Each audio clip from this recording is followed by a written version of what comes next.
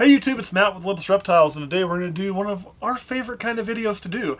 It's going to be one that you don't see many other people do, you know, because we're unique like that, right? Actually, we're not. We just don't give a shit. We just do what we want. So what we're going to do today is we're going to show you baby snakes. And you're like, you told me this would be something different. That's not different. Everybody shows me baby snakes. You're right. We're also going to show you the adult counterparts. So you're going to see what they look like as a young baby versus what they look like as an adult. So you can see how much change is there in these snakes, certain genes, certain combos. We're not getting too crazy because honestly, it's hard finding the same things in baby and adults in our collection at this point because the way the genes are mixing. But we're going to show you some of those simple things along with probably mostly just simple things this time. So you can see baby versus adult. We ready to roll? Oh, before we do it, go ahead and stop for a second. Click on like. Okay, go ahead and do that. Even if you don't like it, just click it anyway. It only takes 30 seconds, helps me out. Actually takes like a second and a half. So don't be stingy with your fucking time. I spent a lot of time doing this, so does Kurt. You can at least hit the goddamn like button, right? Done. Not that hard. Look, done. Really simple. Done. And then while you're at it, if you actually do like it, make sure and check out our Patreon. You might find that you want to join that great community. We're going to start with a calabi, which is one of my personal favorite simple snakes to make. These are only a simple 3-gene snake, 3 old genes. I just love the look of these. This is, of course, an adult. This is a proven breeder female, die fly. Nice snake. I love how much white there is in these things, how nice and light that white stays. These things are just, I mean, they're totally awesome. You do get the darkening with the pastel. So you can see how it's going to darken through here. It's not as bright as the baby we're going to show you. But the cool thing with the calico, you get this really bright yellow speckling through here, which makes it really awesome. So how do they look as babies? Slap that thing up there. Holy shit! Vastly different, right? Now this is what I would say is an extremely high-end calabi. So that is just a pastel calico spider. That's where the names come. So yes, these are spiders. Yes, they eat on their own. Yes, they're fed live. No, they don't corkscrew. No, they don't flip over backwards. Why? Because 99.9% of spiders don't do that. Somebody in the comments is going to say, yeah, but I know a spider that does that. Well, quit watching videos from stupid people on the internet that don't take care of a fucking snake. Most spiders will not do corkscrews or flip around. They'll act just like this. So just to show you the difference and really highlight, I'm going to set this around top there. You can see, if you really think about it, you can see the speckling starting there. That's where this is going to be very bright. This is all going to turn darker like this, maybe not as dark. And you can see how high white it is. This one is going to have white coming all the way up to the spider pattern. It's going to make it very beautiful and nice. I don't know why you're looking at me that way. That's right. Let's not do that. So this is just about as good as it gets for a calabi, y'all. And that, of course, is going to be made available on our Patreon before anywhere else. If I don't keep it, I don't need it. The last thing I need in my collection is more spider. I got too much of them on both sides of the fence. This is why. This is why I make them. It ain't money. For the first person who goes in the comments and says, hey, you're a dirty breeder who breeds spider just for the money, I'm going to tell you now, go fuck yourself, because adding spider to things does not add value. Actually decreases. Sometimes it actually decreases the value. Caleb's right. It does add beauty. I do this to make beautiful animals that I really like and to put these beautiful animals that I really like into other people's hands. That's why I make that. I'll give you that one to go back. We'll put this one back. We're going to show you about 5 different of these. This is number 1 for those keeping score at home. Find number 2. Number 2 looks like it's going to be just a simple pastel xanthic.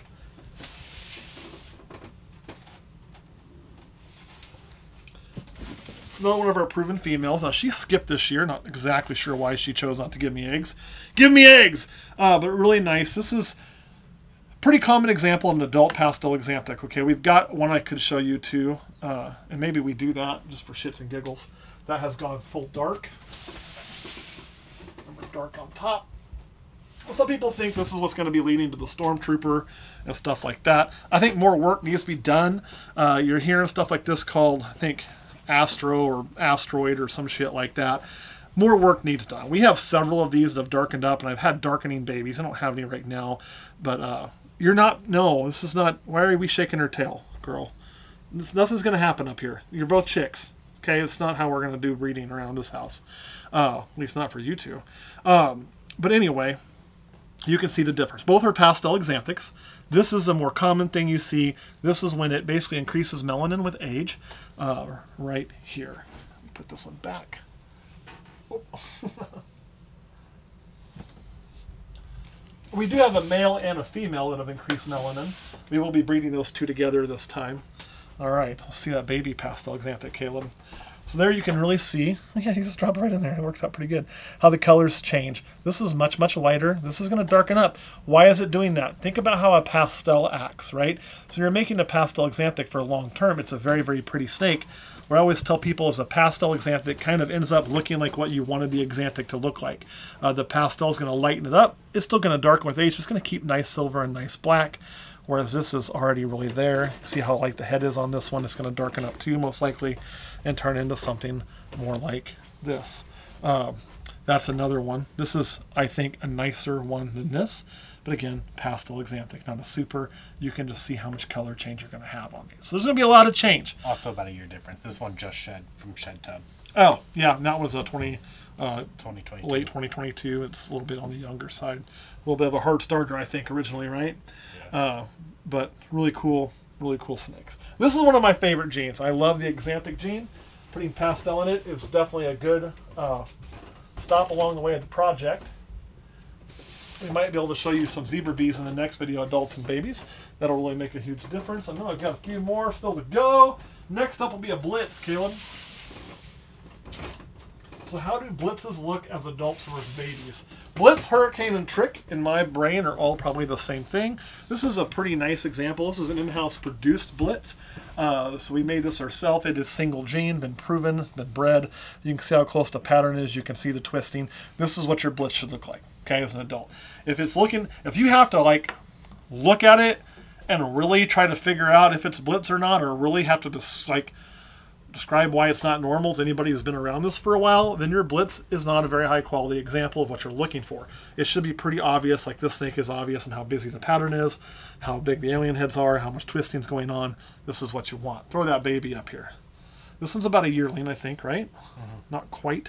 But yeah, you can really see the color is much brighter on that young baby, and how crazy that pattern is. Again, this is also single gene. This is not a super form. I could show you. You want to grab one of the Blitzkrieg's? We'll show you a super form so you can see what it looks like in super while we're at this. This is kind of as a game. But this is single gene. This part of this is because we worked really hard at our blitzes, picking our holdbacks long term. It'll be fine, and it's more of the pattern I want to show off. When you get to Blitzkrieg, you get to that. It's going to be much more black, much more eaten out holes, even busier pattern. Granite what I would. Yeah, it's a good term to use. This one's in shed, and the sides get a lot different. It's just busier. You'll know it when you hit it. So I'll give you back the Blitzkrieg, which is Super Blitz. I'll give you back the Yearling Blitz. We'll put this one back up. This is also one of my favorite genes. Now, if you're wondering why my favorite genes haven't been put together yet, and don't worry, we have the male getting ready to make that a thing. So what else do we have, Caleb? I know I opened some more up. So we had 5 planned. Oh, GHI is one. GHI. So another simple gene. This was a really expensive gene when I first got started. Now you can get these for a song and a dance. Simple GHI stands for gotta have it. But again, they're going to change from adult to baby. Really look at that. Look at the difference in color. So we have 2 GHI here to show you as well. This, of course, die fly. This, of course, is the adult. This is, of course, the baby. Of course. Pretty obvious, right? There's not a whole bunch of change here, but there is some change. Look at the difference in color. I like these both as adults and as babies, but these are going to hold their color probably better than anything else we've shown you so far. But they just overall do, some of the black washes out and some of the color kind of does change. But when you buy these as a baby, they're going to be pretty similar as an adult, which is kind of nice. All right, I'm going to hand you this guy. We got one more to show you. And this one's pretty awesome.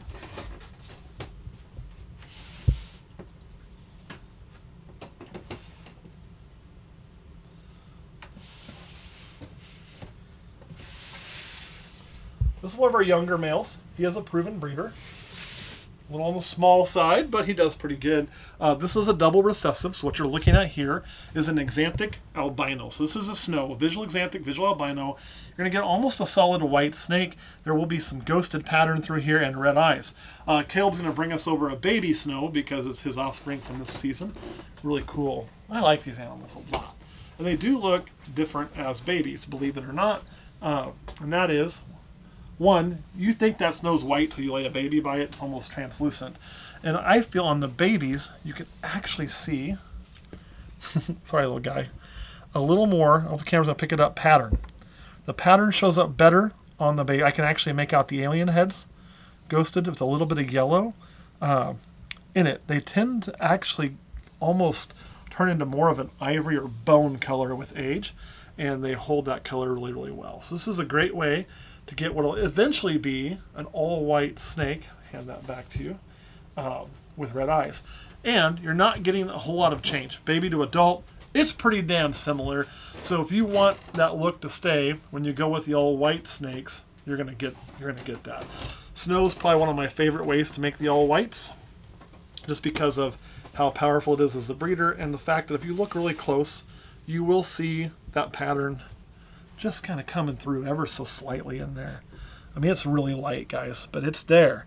It's there. It's almost like it's just almost like a rock carving that's faded away with time. You have to really, really look to see it. And you're like, oh shit, I kind of see that in there. So that's why I really like snows. All right, that is 5 adults and 5 babies. Again, we didn't get anything too crazy. And you're probably wondering, why don't you show me some really crazy shit? Grab me a crazy baby from over there, from the holdback stuff probably. Give me something nuts. I'll show you why we don't show you the crazy shit, okay? It's really simple. This is really simple. Bring me something nuts. Like, off the hook. I don't care how many genes are in it, just something really kick-ass. Everything's in shed. Not everything.